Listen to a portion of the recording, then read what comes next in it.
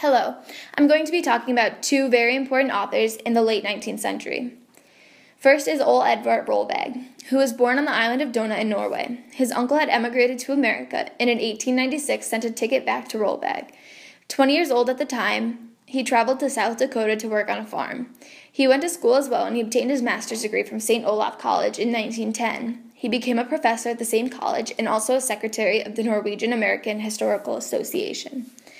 Rolvaag also wrote many novels. He wrote them in the Norwegian language, but they took on an American style and reflected the works of other Norwegian American writers who had also written about immigration experiences.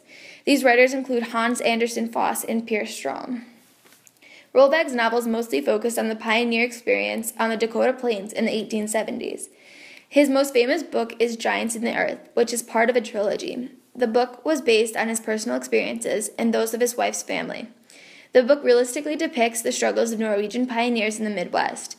It describes the battles families faced against snowstorms, locusts, poverty, and hunger. It also shows the hardship of loneliness, separation from family, longing for the home country, fitting into a new culture, and the estrangement of immigrant children who grew up in the new land. The second author I'd like to talk about is Horatio Alger Jr. He was an American author in the late 1800s. He wrote many books about young boys facing adversity and overcoming it.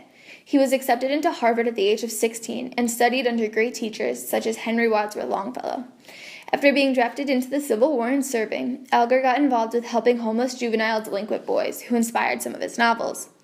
One book in particular I'd like to discuss is titled The Erie Train Boy. This was similar to his other novels because it features a young boy and his struggles. Fred Fenton is the main character, and he sells goods on trains traveling north from New York in order to support his mother and siblings who struggled to survive.